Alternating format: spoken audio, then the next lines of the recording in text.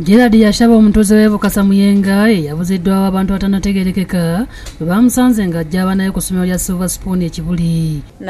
Yimirira ku supermarket bwe yayimiridde ng'ayagala kuguliramu abaana amata lwabadde ng'avaayo ng'akomawo emmotoka n'ejja n'emukiika.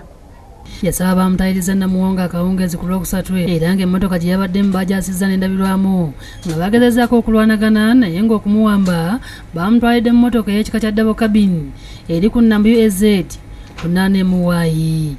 N'ejja n'etusalako balina emundu babadde emundu nga ssatu ne pisito nebakona motoka yaffe endabirwamu neyatika.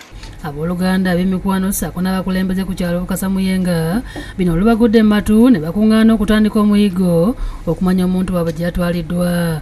Bakulembeddwamu ssente Bafula John Patrick ne mukyala w'omuwambe Yashaba Christine era nga bennyamidde olw'ebyokwerinda ebitadde abantu mu kutya ensangi zino ne basaba bekikwatako okubayamba bazuule omuntu waabwe.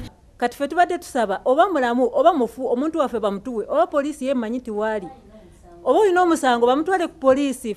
Mwami Museveni nkusaba tukusaba nga family omuntu waffe musse mu kooti bamuproducinga mutuwe bamusse mu kooti kubanga emmotoka yamukutewa eri gyekolera bulijjo bagimanyi buli omu agimanyi nti emmotoka eyekolera ku CPS abapoliisi be bagikozesa oluusi ekozesebwa ne CMI. Bano ne bategeezezza nga bakimanyi nti omuntu waabwe yandibanga yawambiddwa abantu be bamu abasooka okumuwamba nga bano n'emisango gyabwe gikyagenda mu maaso n'okukolera mu kooti ya Buganda Road.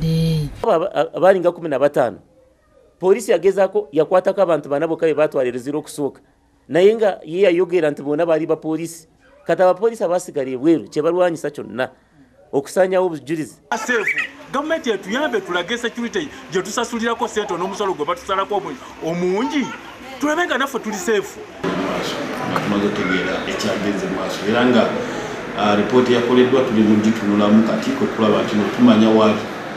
N'omuyizi Tusabe Hilda ow'emyaka 15 abadde asomera ku ssomero lya Shama High School awambiddwa nga yakakomawo okuva ku ssomero n'atwalibwa abantu atanategerekeka mu maka g'abazadde be gasangibwa e Kasana Luweero. Kyolaba Rita Ngone nnyina wa Hilda gwe tusanze waka atotodde embeera gy'alimu okuva muwala we lwe yabuziddwawo. Uniform yabindekerawo stokes kimu nga obiraba simanyi wa wakolaki ndi mbweraliikirivu kaddaka Anet yesibye ebiri ku mwana yamujja wano n'amutwala n'agamba munna ono tyojja gakaaba.